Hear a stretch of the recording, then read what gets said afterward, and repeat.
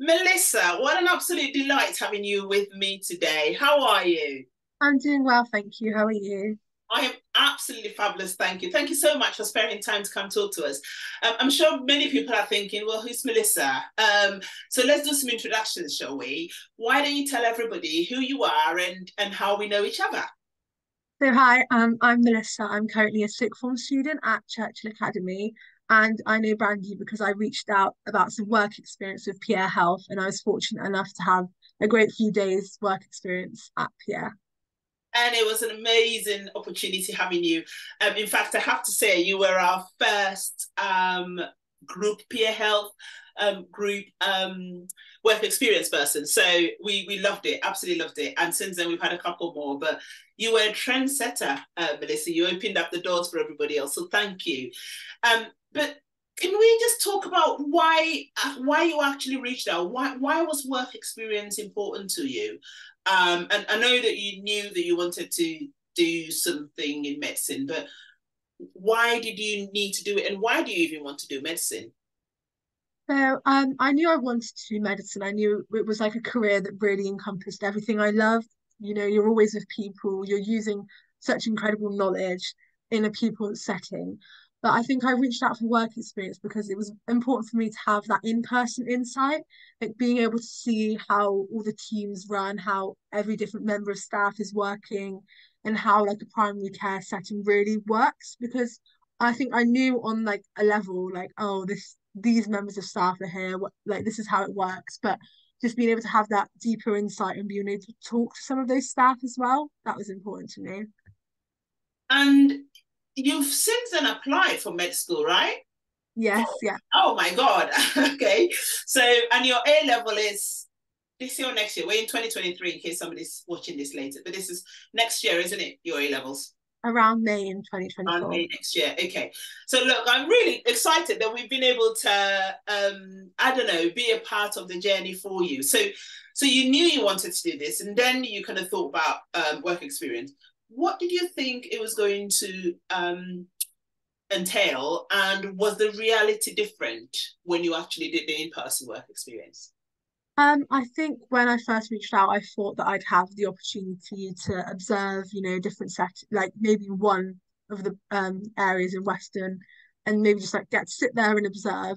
But Sit in really, a little corner and do some. yeah, but it was so much more than that. Like I got to be in 168 Medical, I was in Graham Road Surgery Horizon, and then in the meetings on the last day. And it was just incredible, you know, getting to kind of see, even in one area of Western, how everyone there is managed differently, what goes on in the background. So yeah, it was way more than I expected. And what surprised you, Melissa? Was there anything that surprised you about the whole primary care and how it works? I think what surprised me was like there's so many different staff members in roles that I think the public don't know about.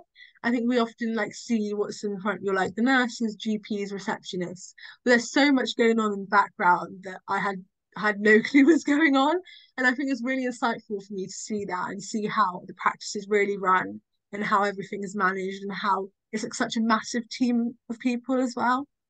Like what? Like what teams were you quite surprised to see around?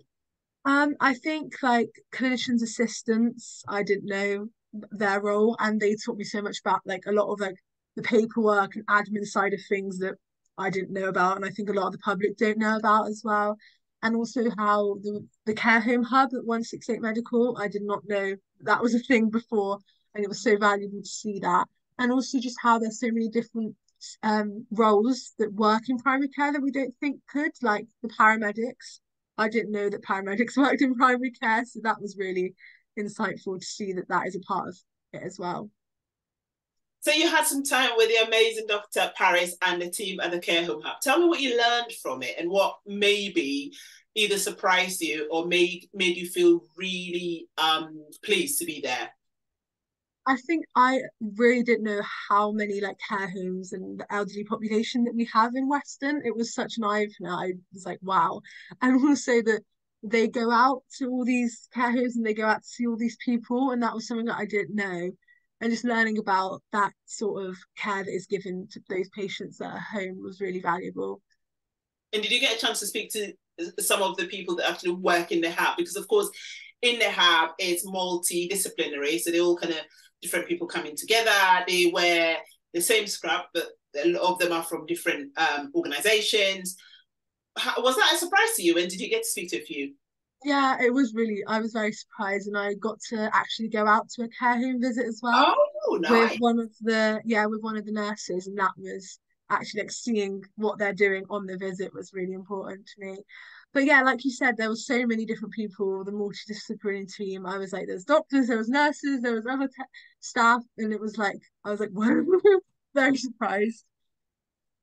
So there is a lot of noise about doctors at the moment in the news. I'm sure you've seen and read some. How does that make you feel when you're an aspiring doctor? How does that make you feel? I think when you first hear it, it does kind of frighten you a little bit. You're like, oh, I'm about to go on this 5, 6, 7, like very long journey.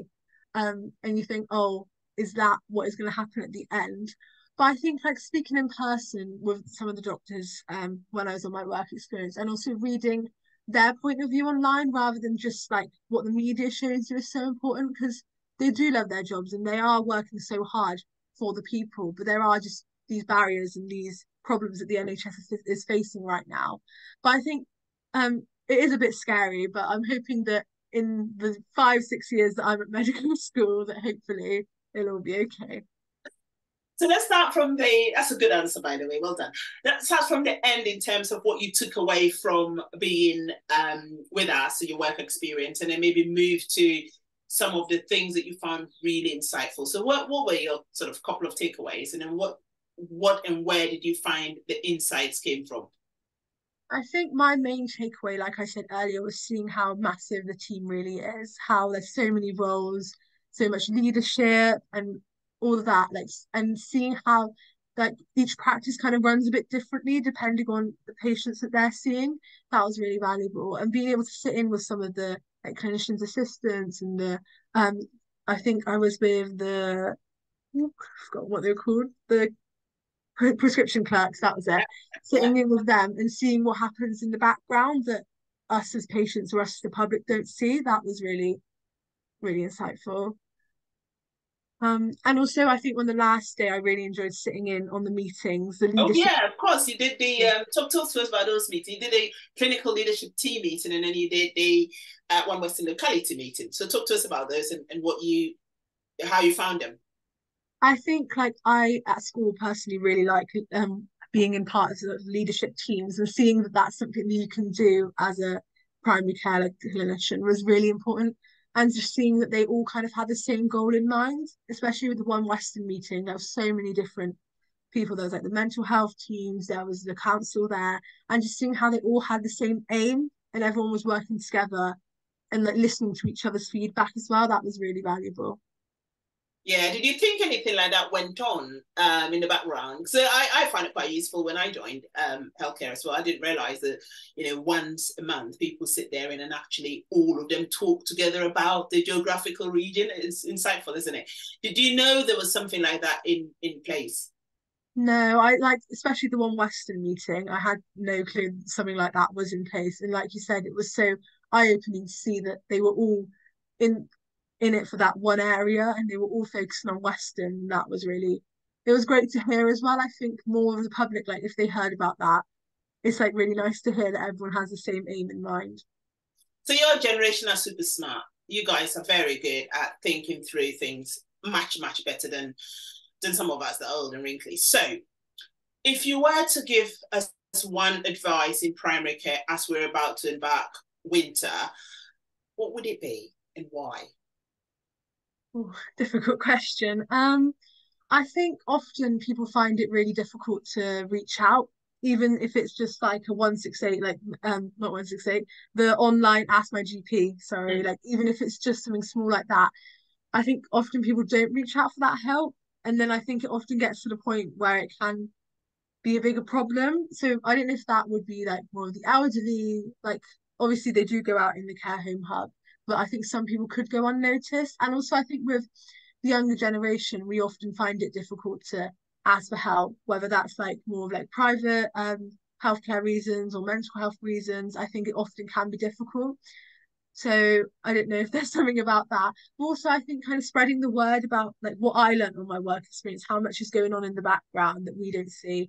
People often get very frustrated if they can't book an appointment or if they're not being seen in time that they want to be seen. But actually, I think if they were able to see what goes on and how hard people are working with the same aim of their health in mind, I think that would be really valuable. That's some great advice, helping young people navigate through mental health challenges and talking more, helping the elderly to get access if they haven't got, if they find Ask My GP difficult, how we get access, and then also communicating a little bit more to everybody about what happens in the back of the back of surgery, because otherwise there's a vacuum and people just assume. So that's very helpful. Thank you, Melissa. It was an genuinely absolute pleasure having you with us. We appreciate you spending time with us, and I'm glad that you've gone on to apply for med school. Come back and see us again, wouldn't you, when you're in your second year or so, when things start making a bit more sense. Come back and spend some time with us. I'd love to other places that you haven't been able to. So thank you so much, Melissa. Thank you. Thank you so much, and for coming to do this with us as well. We appreciate it. Thank you.